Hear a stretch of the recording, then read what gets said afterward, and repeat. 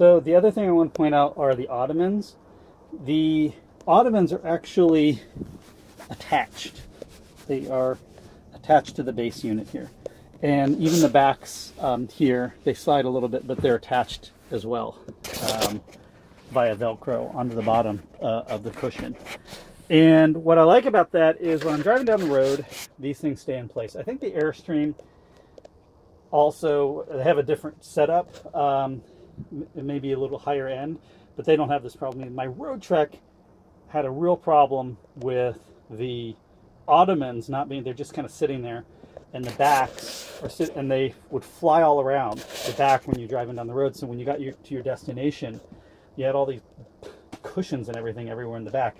Never have had that problem here.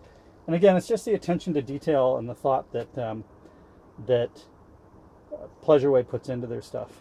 Also want to point out, see these the lighting here, which is under the cabinet?